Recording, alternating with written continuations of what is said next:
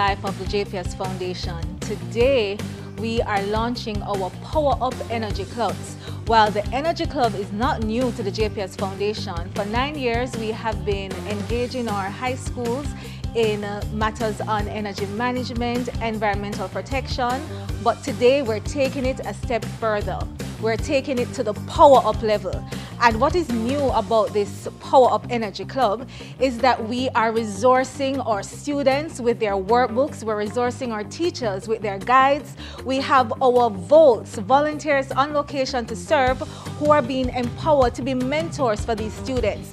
I am honored to share my experience as a mentor for the Merle Grove High School's JPS Foundation Energy Club. Stepping into that role allowed me to witness the incredible potential of our future energy leaders and embrace the opportunity to contribute to their growth. I am proud to have contributed to the development of these young minds.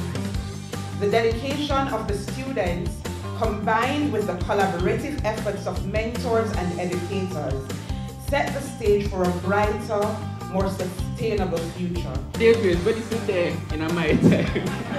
Yeah, where was it?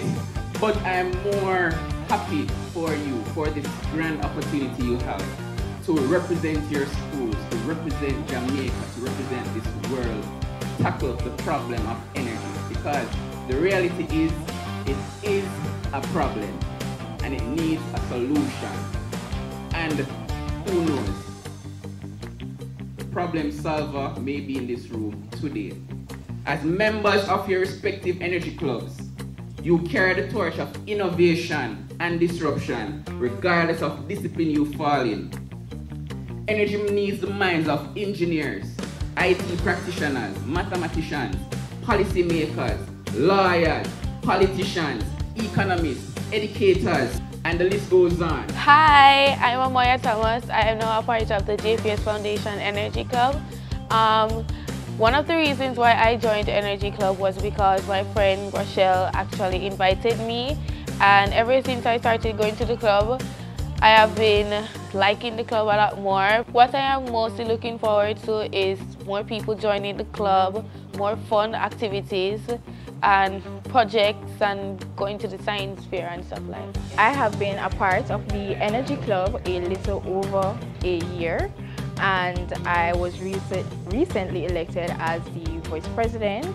My journey has truly been an incredible one, and I am looking forward to making great impact within my society with club members and also with the leadership of my faculty advisor, Mr. Chambers. I was at the first launch at Merle Grove, and I was asked to, when I went back to school, I was asked to be in charge of the club. A couple of years ago, we started an energy monitor program in which after school, the club will be in charge. For example, the hall, if no one is in the hall, the club members will go there and turn off the fans, the lights and so forth to conserve energy.